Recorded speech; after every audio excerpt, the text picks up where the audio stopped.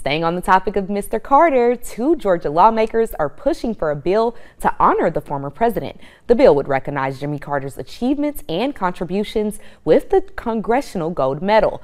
The medal is the highest civilian award granted by an act of Congress.